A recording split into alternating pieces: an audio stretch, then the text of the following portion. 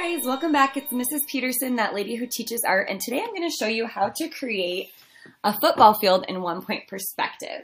So we're going to start with the very back of the football field, and we're going to put that up near the top of our paper, but not quite all the way to the top. It's going to be a straight line across the back. Then we're going to bring the sides of our football field down at an angle. So we're going to slant this down, down, down, and come all the way almost to the bottom of our paper. We're going to do this opposite thing on this side. We're going to slant that all the way down and come almost to the bottom of our paper. And then we're going to do a straight line across connecting those. I think your math teacher would call this a trapezoid. Okay. And the very back of the field is going to be your field goal post, and it's going to look really tiny because it's so far away. Things in perspective look tiny. You're going to put it about in the middle, and you're going to do just a little bit up, straight across. And then if this is just like your high school field, it's probably going to go like that big. If it's a college or a professional field, I think those tend to go taller, so you can make yours as tall as you need it based on what you're trying to make. Then down here, we are going to have the field goal post that's closest to us.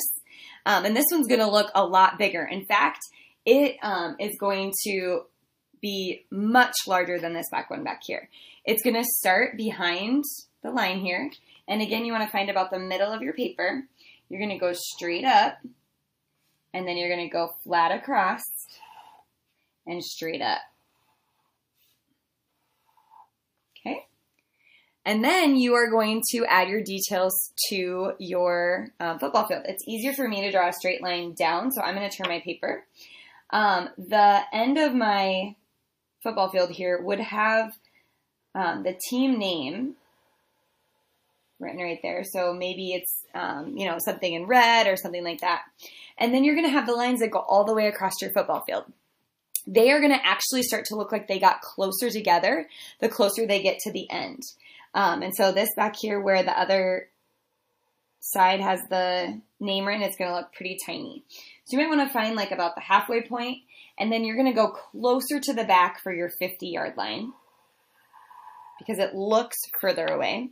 And then if this is 50, I need a 40, a 30, a 20, a 10. So I need 4 more lines in here. So I'm going to try to think about how would that spacing go. Like I said, they get closer together at the back. And then you're going to do the same thing this way. And those might be white lines as you're creating them. And then your football field could be green if it's turf like that. So same thing here. I'm going to put my lines here. And these are going to be 10 yards. So the first one's going to be about this long because it's closest to the viewer. 2, 3, 4. Okay. And then you can add your details. If you want this to look like it's a stadium full of seats, behind the field goal up here, you could add some stadium seating, and it would probably come up like this. And then it would kind of curve around like this for where people are going to sit. Okay, so there we have it. There is our football stadium. I can't wait to see what you create.